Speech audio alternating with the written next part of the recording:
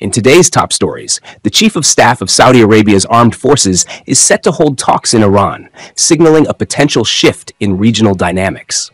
In Yemen, the Saudi-led coalition reports the deaths of two of its forces in ongoing operations. A Palestinian hospital official confirms 17 deaths in an Israeli airstrike on northern Gaza.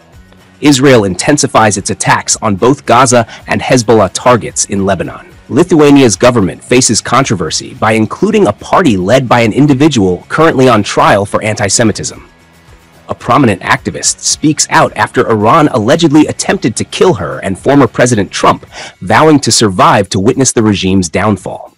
Republicans are on the verge of securing control of the U.S. House of Representatives after taking the Senate. Nikki Haley responds to Trump's claim that she won't be part of his future cabinet, wishing him great success. A GOP congressman-elect reveals an ambitious 100-day plan for a potential Trump administration. Special counsel Jack Smith moves to dismiss the election interference case against Trump. The EU reaffirms its unwavering support for Ukraine following a potential Trump victory. Russia is becoming more aggressive on British soil, warns the UK's defense chief. Russian officials express openness to considering Trump's proposals for ending the war in Ukraine. Drones strike Moscow as a top UK official highlights the growing Russian casualties in Ukraine. In a fresh move in the South China Sea, China has delimited a contested shoal amid tensions with the Philippines. Stay with us as we explore these developments and their global impact. Saudi Arabia's Armed Forces Chief of Staff, Fayad al-Ruwaili, is set to visit Tehran on Sunday to meet with Iran's military leaders, marking a significant step in defense dialogue between the two regional powers. Al-Ruwaili, leading a high-ranking Saudi delegation, will discuss defense and bilateral cooperation with his Iranian counterpart, Major General Mohammad Bagheri. This development follows last year's call between Bagheri and Saudi Defense Minister Prince Khalid bin Salman, aimed at strengthening regional security ties. The talks are also notable as they come after Donald Trump's re-election, with his administration's past focus on the Abraham Accords to normalize relations between Arab nations and Israel. Although Saudi Arabia hasn't formalized ties with Israel, discussions have taken place, reportedly involving Trump's advisor Jared Kushner and Crown Prince Mohammed bin Salman. Saudi-Iranian relations were re-established in March 2023, mediated by China, after 7 years of tension that had fueled conflicts across the Middle East. This visit signifies a push toward stability in the Gulf as both nations work to ease long-standing hostilities. Two members of the Saudi-led coalition in Yemen were killed on Friday in an attack carried out by an employee of Yemen's defense ministry at a training camp in Sayun, located in Hadramaut province. Coalition spokesperson Turki al-Malki confirmed the attack, which also injured one officer, according to Saudi state media. The coalition, along with Yemeni authorities, has launched an investigation to uncover the motive behind this incident and ensure the assailant faces justice. The Saudi-led coalition has been involved in Yemen since 2015, supporting the government after Iran-aligned Houthi forces seized control of the capital, Sana'a. However, Yemen has seen nearly 2 years of reduced hostilities as peace talks between Saudi and Houthi officials continue, offering a fragile period of calm in the region. An Israeli airstrike on a home sheltering displaced people in Gaza's Jabalia refugee camp has reportedly killed at least 17 people, including 9 women, according to Dr. Fadel Naim, director of Gaza City's Al-Ahli Hospital. Rescue efforts are ongoing, and the death toll may rise. Israel's military stated that it targeted a location used by militants, but did not provide specific evidence, noting that details of the strike are under review. In a separate incident, Lebanon's health ministry reported that an Israeli airstrike killed at least 20 people in the village of Almat, north of Beirut, far from Hezbollah's typical strongholds. This recent violence comes as northern Gaza experiences worsening conditions, with experts warning of imminent famine. Humanitarian aid remains severely limited, and the Biden administration has urged Israel to increase assistance or potentially face U.S. funding restrictions. Meanwhile, Israel's ground invasion, initiated after Hamas' attack on October 7th, has left much of Gaza devastated, with widespread displacement affecting nearly 90% of the 2.3 million residents. Ceasefire talks, mediated by the US, Qatar, and Egypt, remain stalled. Qatar, a mediator with Hamas, recently announced a suspension of its efforts, citing the need for all parties to demonstrate a commitment to ending the conflict. Israel has intensified its military operations in both the Gaza Strip and southern Lebanon, with the Israeli military announcing it has eliminated dozens of terrorists. In Gaza's Jabalia area, Israeli forces reportedly dismantled multiple militant infrastructure sites and destroyed a weapons storage facility. Operations have also extended to Beit Lahia in northern Gaza and Rafah in the south, where the military says it is conducting targeted operations based on intelligence. In Lebanon, the Israeli Air Force claims to have eliminated dozens of Hezbollah fighters over recent days, focusing on weapon storage sites and launch facilities. These escalated strikes reflect Israel's ongoing efforts to target militant groups across the region, in line with its intensified military strategy. Lithuania's Social Democrats, the winners of last month's election, have defended their decision to form a coalition government with the populist Nemunas Dawn Party, whose leader, Remigius Žemaitaitis, is currently on trial for alleged anti-Semitic remarks. Žemaitaitis, who resigned from parliament in April to avoid impeachment, faces charges of inciting hatred and downplaying the Holocaust due to social media posts last year. He denies any wrongdoing. Though Žemaitaitis will not hold a cabinet position, his party will oversee 3 of the 14 ministries, including the Justice Ministry. Social Democrat deputy leader and incoming Prime Minister Gintautas Paluckas stated that this coalition was necessary to ensure government stability, while assuring international allies that neither his party nor the coalition tolerates anti-Semitism. However, international concerns have emerged. U.S. Senator Ben Cardin and German parliamentarian Michael Roth have criticized the coalition, arguing that it compromises democratic values. Despite this, the coalition has secured a majority with 84 seats in Lithuania's 141-seat parliament. The new government is set to take office in December. Iranian-American activist Masih Alinejad, who was recently targeted in an assassination plot orchestrated by the Iranian regime, spoke out after learning that 2 men had been arrested in connection to the attempt on her life. Alinejad, who was set to give a talk at Fairfield University, revealed that the same group was also allegedly tasked with assassinating former President Donald Trump. The plot also involved surveillance near her Brooklyn home. In a post on X, Alinejad expressed her shock and emphasized her commitment to continue her activism, despite the regime's deadly attempts to silence her. The FBI alerted her to the threat, and while the Biden administration offered her witness protection, she rejected it, insisting that she would not be silenced. She voiced her frustration with President Trump's statements about potentially negotiating with Iran, highlighting that assassination is ingrained in the regime's tactics. Alinejad, who fled Iran to exercise her freedom of speech in the U.S., also expressed her support for Trump's decision to eliminate Qasem Soleimani. Alinejad, a vocal critic of the Iranian government, asserted that the regime wants her dead because of her stance against tyranny. She declared, "I want to fight against this regime, and I want to be alive to see the end of this regime," reiterating her determination to remain active in the fight for human rights. Republicans are close to securing control of the U.S. House of Representatives after the November 5th general election, a crucial win that would help President-elect Donald Trump push his agenda when he assumes office in January. As of Saturday, Republicans had won 213 of the 435 House seats, with projections indicating that Representative Dan Newhouse would retain control of Colorado's 3rd congressional district for the GOP. Republicans need just 5 more seats to maintain House control, having already wrested control of the Senate from Democrats. The race is still tight, with Democrats holding 205 seats and needing to win 13 of the remaining 17 contested races to regain control. Securing the House, alongside Trump's presidential victory and a Republican-controlled Senate, would grant the GOP significant power to advance a broad agenda that includes tax and spending cuts, deregulation of the energy sector, and tighter border security. In Senate leadership news, Republicans are set to choose their leader for 2025. Senators John Thune, John Cornyn, and Rick Scott are vying for the position, with Senators Bill Hagerty and Rand Paul endorsing Scott. Cornyn has promised that if he wins the leadership role, he will keep the Senate in session until Trump's cabinet is confirmed. Nikki Haley responded graciously after President-elect Donald Trump announced that she would not be joining his new cabinet, despite speculation surrounding potential cabinet members. In a post on X, Haley, who had run against Trump in the Republican primaries, expressed her well wishes for his success.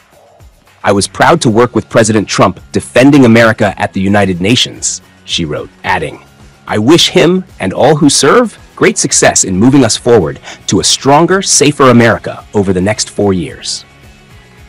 This response came after Trump publicly announced on Truth Social that neither Haley, the former UN ambassador, nor former Secretary of State Mike Pompeo would be part of his administration. Trump stated, "I will not be inviting former Ambassador Nikki Haley or former Secretary of State Mike Pompeo to join the Trump administration, which is currently in formation." He added that he appreciated their past service and wished them well. Haley had distanced herself from Trump during her campaign, though she later penned an op-ed in support of him, writing that while she didn't agree with him 100% of the time, she felt he was the better choice compared to Vice President Kamala Harris. Arizona Republican Congressman-elect Abe Hamadeh shared his ambitious plan for the first 100 days of a Republican-controlled Congress and White House in an interview with Fox News Digital. He emphasized a swift and bold agenda, saying that Speaker Mike Johnson and the Republican leadership team have already been preparing for this moment. Key priorities for Hamadeh include border security. He plans to make border security measures permanent. Election integrity. He stressed the importance of secure elections for preserving the republic. Energy independence. Increasing energy independence to reduce inflation and boost economic growth. Hamadeh expressed confidence that Republicans are better prepared to advance Trump's agenda in 2025 than they were in 2017. He also expressed skepticism about Democrats, saying that despite their rhetoric of cooperation, they will likely continue their efforts to undermine Trump's presidency, as seen during his first term with impeachment inquiries and media campaigns against him. He further noted that Trump has a historic mandate from both the popular vote and the Electoral College, making his presidency and the Republican agenda a clear directive from the American people. Hamadeh added that Trump's one-term presidency could be a liberating factor, enabling him to focus on delivering his policies without re-election concerns. As the new Congress takes shape, Hamadeh remains committed to ensuring that the America First agenda is prioritized.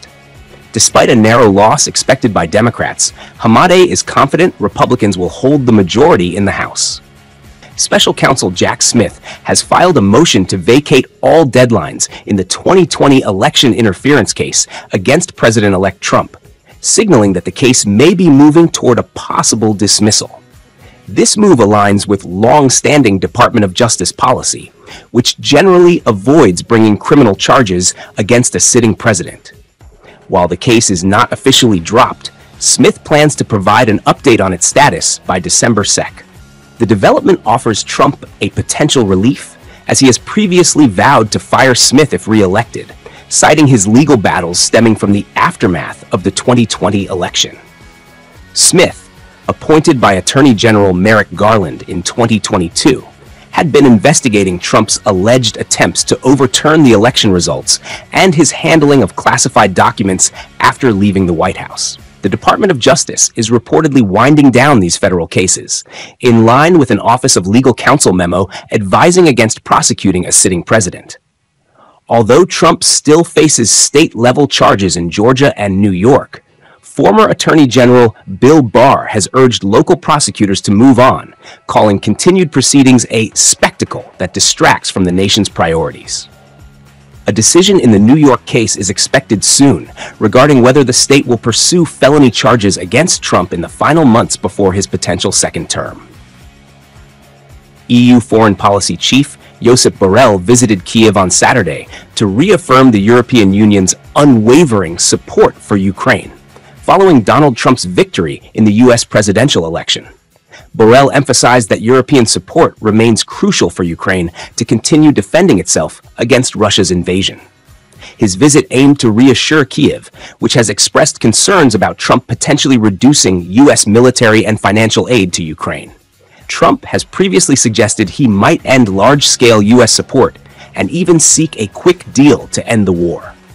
Borrell acknowledged the uncertainty surrounding the incoming U.S. administration, noting that President Biden still has 2 months in office to make decisions. He stressed the need for more military support, faster supplies, and training for Ukraine, along with permission to strike Russian military targets on Russian soil. As Ukraine's forces struggle on the battlefield, with Russian advances continuing, European unity on military support is increasingly important. However, countries like Hungary, which oppose continued support for Ukraine, could complicate consensus within the EU. Ukrainian officials, including Foreign Minister Andriy Sybiga, have made it clear that they will not make concessions to Russia, insisting that peace cannot come through appeasement. Sybiga also expressed hope that changes in U.S. leadership might create opportunities to accelerate peace efforts, noting that contacts had already been made with Trump's team following a congratulatory call from Ukrainian President Volodymyr Zelensky. Additionally, Ukraine announced it would file complaints with the United Nations and the International Committee of the Red Cross, ICRC, after a video allegedly showed Russian troops executing a wounded Ukrainian soldier, which Kyiv argues violates international law. Russia is becoming increasingly aggressive on British soil, according to Admiral Sir Tony Radakin, the chief of the British Defence Staff. While the global rules-based order is under strain due to Russia's invasion of Ukraine, Sir Tony highlighted that the UK itself is now facing rising threats. He pointed to incidents such as the 2018 chemical attack on British soil, and more recently, Russia's interference in the UK's airspace, waters, energy infrastructure, and digital systems. These concerns were echoed by MI5 Director General Ken McCallum, who warned of Cold War-style espionage by Russian intelligence agencies targeting UK businesses and government secrets. McCallum emphasized that Russian efforts are intended to destabilize the UK's security and economy, including state-sponsored sabotage and attempts to create chaos on British streets. Despite these threats, Sir Tony expressed confidence in the UK's defense, citing its nuclear status, NATO's collective strength, economic power, and the capabilities of the UK's military forces. However, he cautioned that the current era of competition and geopolitical contest could be more disruptive than any challenges Britain has faced in modern times. Addressing these threats, Sir Tony stressed the need for Britain to leverage its military, industrial, technological, and scientific strengths, as well as its allies. Additionally, Sir Tony reflected on the sobering experience of visiting Ukrainian recruits training in the UK, underscoring the personal sacrifices of ordinary people fighting to defend their country against Russian aggression. UK Defense Secretary John Healey also acknowledged the growing insecurity in Europe, stating that it is a heavy responsibility to send British forces into potentially dangerous situations to address Putin's war in Ukraine. Russia has expressed openness to hearing President-elect Donald Trump's proposals for ending the war in Ukraine, according to Russian Deputy Foreign Minister Sergei Ryabkov. He stated that Moscow and Washington are exchanging signals on Ukraine through closed channels, although it was unclear whether the communication was with the current U.S. administration or Trump's incoming team. Ryabkov emphasized that Russia would be receptive to proposals focused on finding a resolution rather than continuing the flow of military aid to Kyiv. In Kyiv, Ukrainian Foreign Minister Andriy Sybiha expressed Ukraine's willingness to cooperate with Trump's administration, noting that President Volodymyr Zelensky was one of the first world leaders to congratulate Trump after his election. Sybiha mentioned that communication between the two sides has already started and that Ukraine is ready for further cooperation, hoping for a just peace. Meanwhile, EU Foreign Policy Chief Josep Borrell reiterated the European Union's unwavering support for Ukraine, stressing the need for faster deliveries of weapons to aid in the defense against Russian aggression. Borrell also urged Western allies to lift restrictions on Ukraine's use of long-range weapons to strike Russian military targets. In Odessa, a Russian drone attack killed 1 person and wounded 13, damaging residential buildings, private homes, and warehouses. Ukrainian forces shot down 32 additional drones, and a Russian aerial bomb struck a highway in Kharkiv province without causing casualties.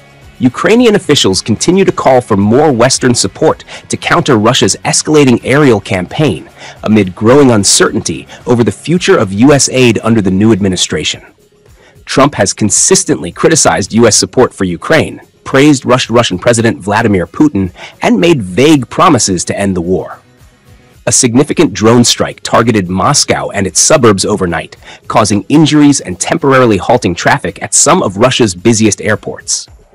Moscow's mayor Sergei Sobyanin reported that 32 drones were downed around the city, with one woman in her 50s suffering burns after drones caused a blaze southeast of Moscow.